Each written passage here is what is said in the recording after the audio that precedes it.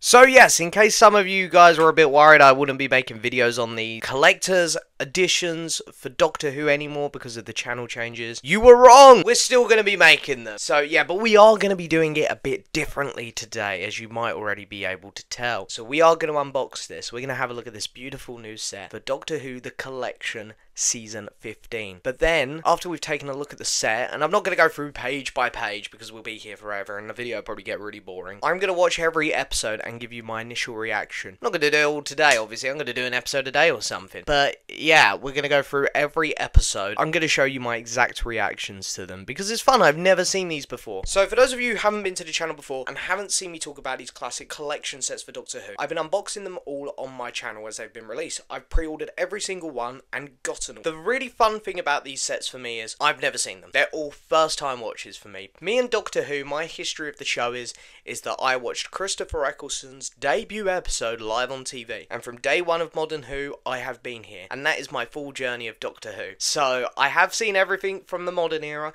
I've seen the movie. I've even seen the two Peter Cushing movies which came out in the 60s, but in terms of classic Who, nothing. Other than of course the sets have already been released. So today we're going to unbox Season 15 and then we're going to go on the journey of watching it all together. So anyway, I don't know how I'm going to really do this with a mic in my hand, so yeah, you're going to have to bear with me here. Going to do some ASMR, ready? Oh yeah! Okay. Here we go. Oh, there it is! And then we throw the box away. Here it is. Oh my god, look at that cover. Mr. Lee Bindings does the artwork for these. Wow, I think he really might have outdone himself on this one. Look at how beautiful that artwork is. Even if you're not a Doctor Who fan, you've got to be able to appreciate how stunning that looks. Also, I want to say, I've got this 2 days early because of HMV. So, I was getting stuff a week late with Amazon. So, moral of the story is, fuck you, Amazon. Then there's the spine. Look at it, beautiful. There's the back.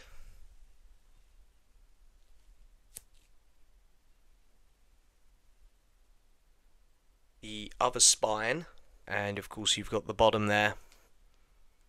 Okay, let's open this up. Gonna be very careful here. Also, I want to say, no dents, no dings, nothing. HMV so far have been absolutely brilliant for me. Gonna put the mic down while I take the cellophane off. ASMR again.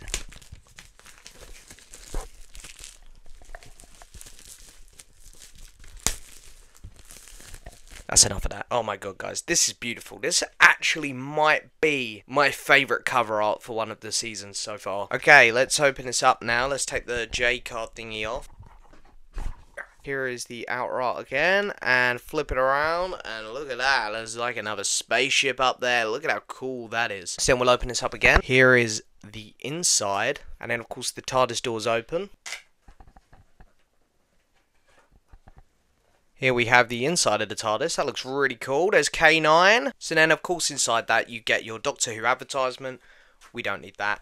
And the book. Look at that artwork there. Now, I was watching Lee Bindings unbox this on his TikTok, and I noticed that he mentioned that he does all the artwork inside these as well. This man's amazing. Like, get him to do the artwork for everything Doctor Who, please. And we're just going to take a look at some random pages in here. But again, just look at that artwork. It's just fantastic, and you get so much information about each episode. Here's another page. Look at that. Just, the layout is fantastic as well. And there we go. There's another one. So yeah, overall, you know, just a fantastic set from Doctor Who again. So packaging wise, it's the same as all the others, which I love. I love the consistency. Artwork wise, I think this is my favourite one. This looks glorious, man. This looks so freaking cool. We've got the jelly babies, and you've got some villains there. I recognise a Centauran. I'm not sure on who any of the others are, obviously. But here comes the fun part. We're now going to watch all of these. I'm going to give you my initial reactions. So the fancy background, the lights, they're not going to be there. It's going to be me laying in my bed watching them, so get ready to see Bed James. And then at the end of this, we'll come back, we'll talk about the season as a whole,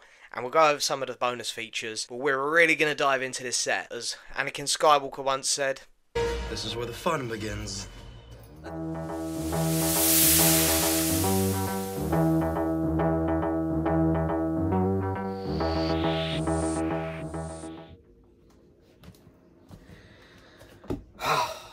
It is Sunday. The box set technically comes out tomorrow, so I'm watching this a day early, which is cool. Yes, I'm in my Kylo Ren pyjamas, or first order, because I'm cool. I'm also really hungover today, so yeah, the first episode, we're going to try and act as energetic as we can to watch it, so let's get a discount. Here we go then. Let's take the set down. That's season 17. Season 15, I've already put it away and stuff from when we unboxed it. Let's get the first episode out.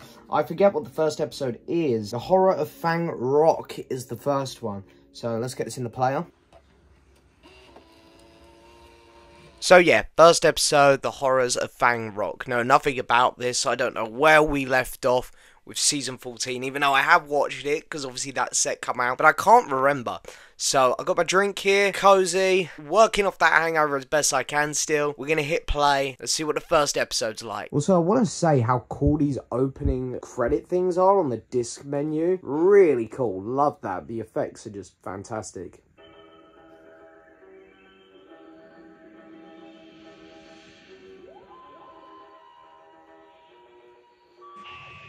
Set in the 1900s at the English Channel, the TARDIS lands at Fang Rock, inhabited by only 3 lighthouse keepers, but when a strange fog covers the island, it can be connected to a strange falling star as mysterious things start to occur and the Doctor must figure out what's going on.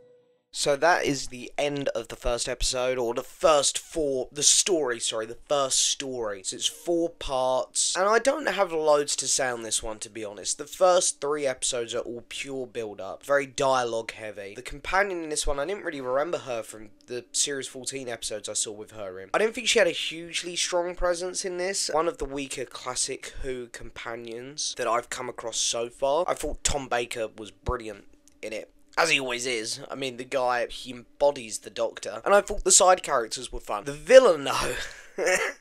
The villain was hilarious. It was like a big green gumball bogey thing at the end. I know this show didn't have a huge budget or anything like that. I know. This one was just a bit of a bad-looking villain. But the episode itself was fine. I enjoyed it. The story, I thought it was fine. The Horror of Fang Rock, I thought it was interesting. It held my attention, but it's not a standout classic Who episode to me. I'm looking forward to the next one, which we'll do tomorrow night. See you then.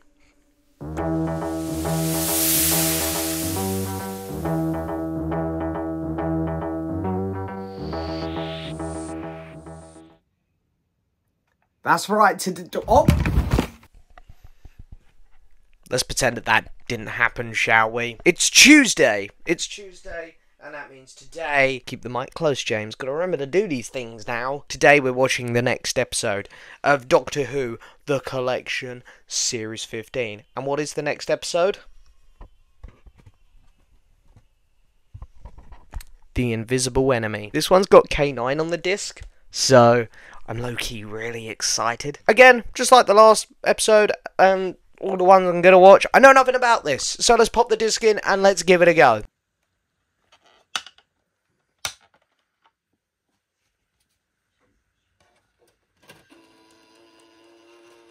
Also, I know what a lot of you are wondering right now. You're wondering, why is my PlayStation 5 upside down? Because it had an overheating problem and it went wrong, and the guys in the repair shop told me to have it upside down like that. They said it's less likely to go wrong again. So that's why. Anyway, let's hit play. Let's crack on with the episode.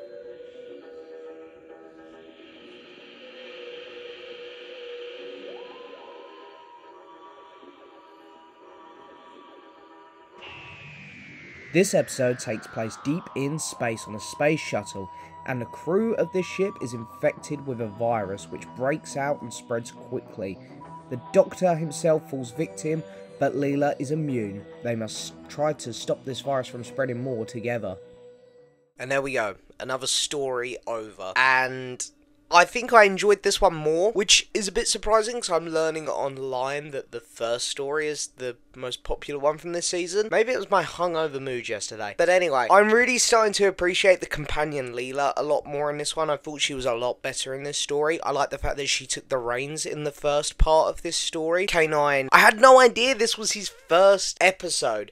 So really cool seeing the Doctor and Leela adopt that robot dog. Very cool. The villain was goofy, but I really enjoyed it. I like the goofy ones like this. Again, I don't think it was as well of a written villain as the first story, but it looked cooler. And in that final episode, I had a lot more fun with it than the bogey monster from the last one. Also, I really like the possessed crew getting infected with this virus thing. It reminded me of something Moffat would do with Modern Who. So yeah, I thought this was actually a really solid entry. Enjoyed this episode a lot. And it is on to tomorrow's episode now. Woo!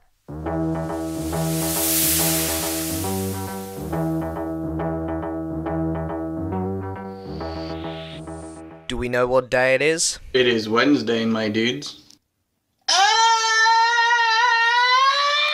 And of course, we are here to watch the next episode of Doctor Who, The Collection Series 15. And today's episode is Image of the Fendal. Fendal? If I'm not pronouncing that right, I hope they're going to say it a lot in the episode, so I pronounce it right when we come back to it at the end. But yeah, again, you know, haven't seen it. I don't know what I can say pre-episode, but I'm excited. I'm wondering how K9's going to tie into this now. Is he going to play a big part in all the episodes from here on out? Or is he going to fade into the background really quick and just sort of be that dog which pops up in the TARDIS every now and then? I don't know. But I'm looking forward to finding out, so let's pop the disc in.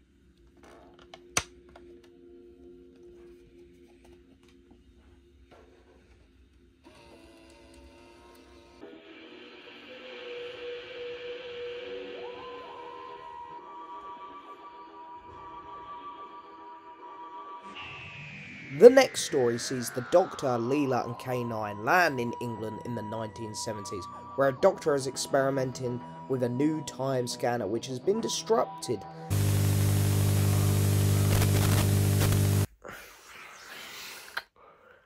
So, I fell asleep last night. Yes, that's right, I fell asleep last night. I got the first 3 parts of the episode done, but I didn't get the final part done, so here we go again. And there's a mysterious skull also causing some problems. Can the Doctor figure out what's going on?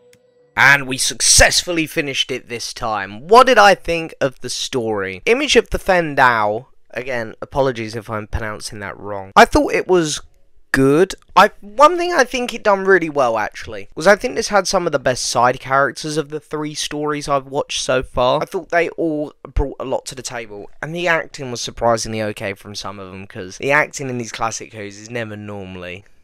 The companion's really growing on me, I'll say that as well. She's getting better with each episode, it seems. Tom Baker, of course, is smashing it. Do I even need to mention that? Not enough K9, but that last scene where he nodded when the Doctor asked him, "He is my dog, isn't he?" I thought that was cute. Love K9. And the villains. Yeah, again, I know this show doesn't have the biggest budget, but the villains so far this season are looking particularly more cheap than usual. I don't know if there's any reasoning behind that, or whether it's just one of those seasons where things looked a little bit more cheap. Anyway, I will see you guys later tonight when we're going to watch the 4th story.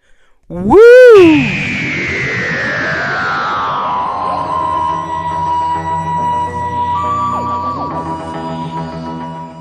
Hello. It is the evening, which is a little bit upsetting because it means that I'm that much closer to work again. But we are here to watch the next story of Doctor Who. Hopefully all in one sitting this time. It is getting a bit late. I haven't planned my evening very well. You know, I thought I'd shower before this time so I could just now relax and watch it and then go to sleep after. But anyway, here we go. The next episode up, of course, is The Sunmakers. As per usual, I have nothing to say about it before we go into it, but on the disc, we've got a very, very confused-looking Tom Baker. And again, I haven't looked at reviews or anything for this episode or story, so I don't know if this one's meant to be good or bad. We're just going in open-minded, optimistic. Let's crack on.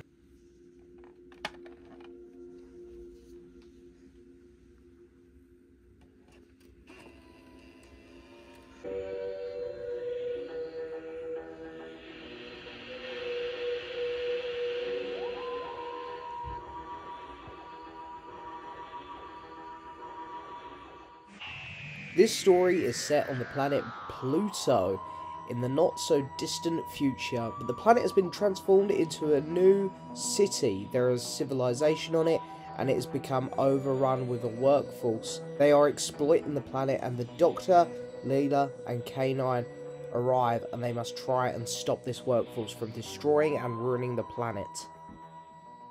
There we go, we made it through all 4 parts there, and I'm really tired now, but anyway, what did I think of that story? It was okay. It was a very political one, very dialogue heavy, there wasn't really many action sequences to this one. I didn't find these side characters as interesting either, and I find the companion really funny in this one. I just love how in every story so far, she's always just wanting to attack people with her little knife.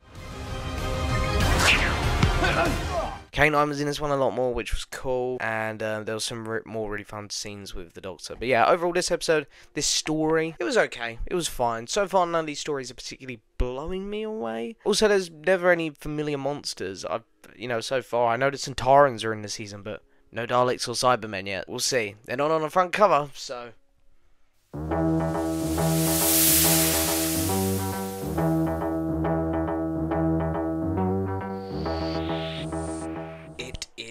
Friday. Hello. It's a great feeling anyway. It always is. Anyway, today I am going to the cinema.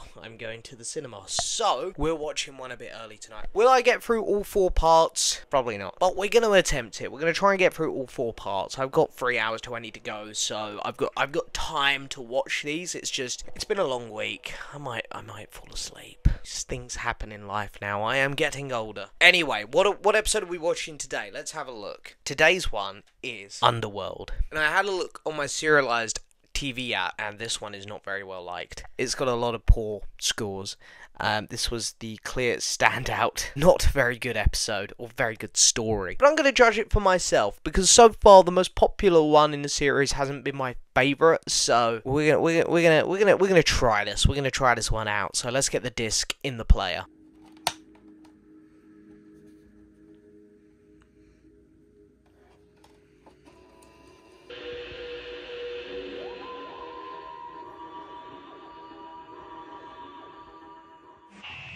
Underworld is set in deep space and sees the Doctor encountering a race, which his race, the Time Lords, wiped out, or so he thought. Now he must help the survivors of this particular race go on a quest which will take them to the edge of the galaxy. So, before I could talk about the episode I watched last night, I fell asleep. But I did finish it. I finished all 4 parts, and it's not one of the worst episodes of Classic Who I've seen, but of this set and of the Tom Baker era, it's potentially one of the worst. I just thought the whole setting was just really boring, just in caves, and the effects. I know that this show didn't have a big budget, and Classic Who's effects are not very good at the best of times, but wow, like, really bad here. Like, it genuinely, there were scenes where these characters are walking and their legs are just cut off. It's really funny. I didn't really think the premise of this episode was very interesting either. So, yeah, Underworld, it wasn't very good in my opinion. Easily the weakest of the season so far.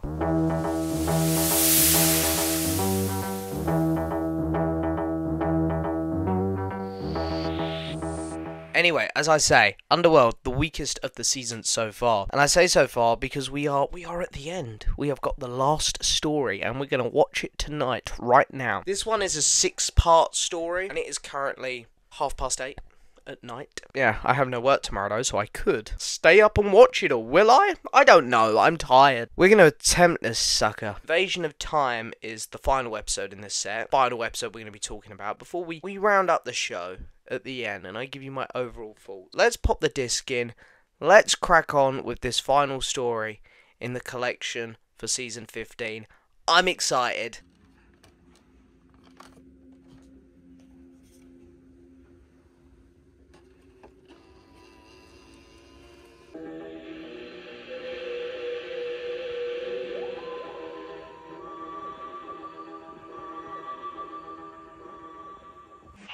The Doctor returns home to the planet Gallifrey, where he claims the presidency, but no one is entirely sure why he has done this, as his behaviour is erratic and motives are very mysterious.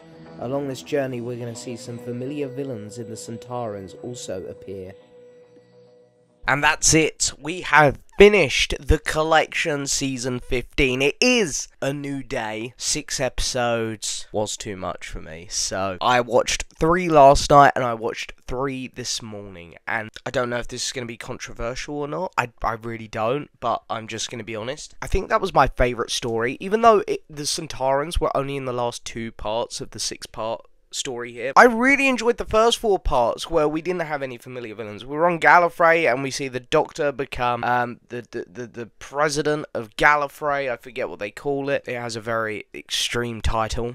But you almost see this big, ego boost come to the character, and it was cool. It's something that we've seen in modern Doctor Who a lot, with David Tennant being the Time Lord victorious. It gave me those kind of vibes, which I really enjoyed seeing one of the classic Doctors go down this route, especially someone like Tom Baker, who has so much charisma. The Centaurans were cool. It was really cool that they did bring a familiar villain in it for someone like me. The series itself, which we'll get into a bit in a minute, has suffered a little bit on kind of lackluster villains, so it was nice to see a familiar face, and I like the Centaurans. They're very threatening, and I love the design they have in Classic Who with the black jumpsuits and stuff. And then it had quite a heartbreaking end as well. The Doctor somewhat going off all on his own. It was kind of a sad ending, and I love the way that he didn't have the courage to say bye, or that he'll miss his companion Leela when he left. I thought that was a really nice touch, and K9 staying behind as well was quite sad. But then, of course, there's that tease of K9 Mark II. But yeah, I really enjoyed this story. I thought it was the best of the bunch. I thought it was my favourite story of all of them. But let's do a little recap and let's have a look at the bonus disc.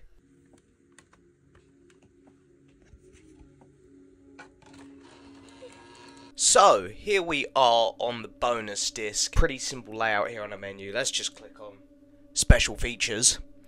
And here you have everything that we get on here. We get Graham Williams documentary, the Panatomic Archives, 50th Anniversary Archive, MonsterCon 2 Convention, Studio Clocks, and Audio Archives. Shall we click on one and have a look? I'm most curious about the 50th Anniversary one, so let's have a little look at that. Bump. How cool is that? That's a great little menu there.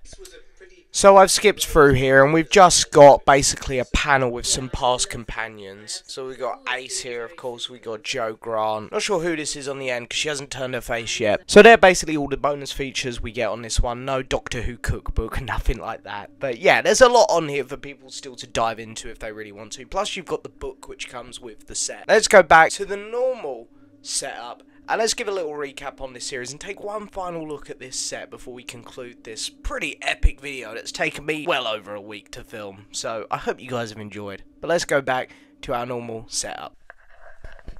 It's the only scarf I have. It's not bright enough. I need to get myself a Tom Baker scarf, god damn it. Doctor Who, The Collection, Season 15. Is it worth your money? What's my overall thoughts on the set itself and the series? The series was very wishy-washy for me. I enjoyed it, definitely. It was a lot of fun. Tom Baker is great. The companion really grew on me throughout every episode. K9, big bonus. The villains are kind of underwhelming this season, I think, in design and their presence in a lot of the stories. A lot of them do come into it in just that final part. Returning villains, the only ones you get are the Centaurans. They're cool, they're just not in that final story maybe enough. They're in 2 of the 6 parts. But then again, I really enjoyed the first 4 parts, so I don't know if they were needed, so maybe I'm contradicting myself a bit too much there. The set itself is beautiful. It might be my favourite. This and Series 20 have been my favourites. The last 2 sets have just been beautiful. Lee Binding's artwork gets better with each one, packaging gets nicer, and you get a nice solid amount of bonus features. So yes, in conclusion, I'm going to say this set is definitely worth your money. Some people got very upset that the Doctor Who set started off at £40 and now they're in that £50 to £55